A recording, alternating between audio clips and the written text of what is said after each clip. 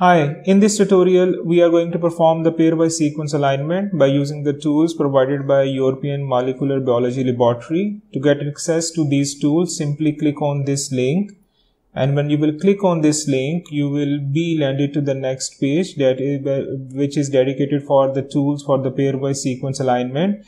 Here you can actually see that there are the two different type of the tools available to you. The one type of the tools for the global alignment, another type of the tools for the local alignment. The global alignment, pairwise sequence alignment, is used for the alignment of related sequences, while the local pairwise sequence alignment is used for the alignment or the comparison of unrelated or dissimilar sequences. Right now we have a related sequences, so that's why we are going for a global alignment. And in a global alignment, you can see that there are the two further algorithms available for you. The one is a Needleman algorithm, another one is a stretcher. And for this tutorial, we are going to use the Needleman algorithm. To get access to this tool or algorithm, simply click on this needle, and when you will click on this needle, you will be landed to the next page, which will be specific for the Needleman algorithm. Here on this page, you can see that you have both options. You can align the protein sequences and as well as you can align the DNA sequences. So right now we are going to align the DNA sequences. So we will click on this DNA option, and then in these two boxes we will paste our DNA sequences. So we have these two DNA sequences. This is our sequence number 1. So we will copy it,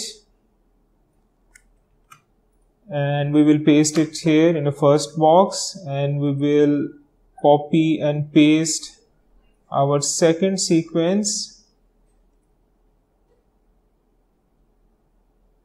This is our sequence number 2, so we will copy and paste it here.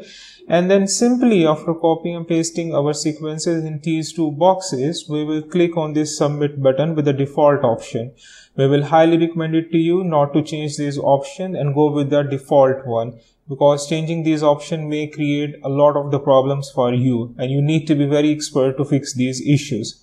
So simply click on this submit button, and when you will click on this submit button, there will be some processing, and after the few moments you will have this job link. You can save that job link, or you can simply ignore it and you can directly see your results or the alignment results. The first very important information, you should note it here, that this is a percentage identity, similarity, and the gaps. As you can see it here in our alignment, there is 97.4% identity and similarly 97.4% similarity, while the gaps percentage is 2.6%. What is a gap? The gap is actually the regions which are dissimilar with one another, or the total number of the nucleotides which are dissimilar with one another, which are unrelated with one another. We will come back to the similarity and identity shortly.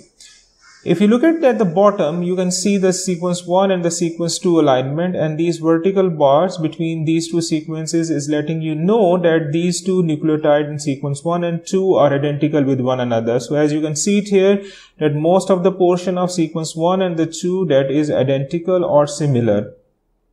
But wait a moment, there is actually a region which is not similar in sequence 1 and 2. There is a gap here. You can see it here that the sequence which is present, the part of the sequence which is present in sequence number 1, that is completely absent in a sequence number 2. So that's why this region is represented with these horizontal lines. This is a dissimilar region. So the comparison is letting us know that most of the sequences both sequences are same, but there is a small portion between these two sequences which is different from one another.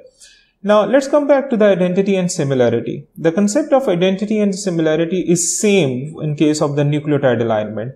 That's why you are going to find it out the same numbers in a similarity and identity, because there are the 4 different type of the nucleotides in DNA: A, T, C, and G. So if there is A in front of A, if there is a T in front of T, and similarly if there is a G in front of G or the C in front of C, so it's identity and as well as a similarity.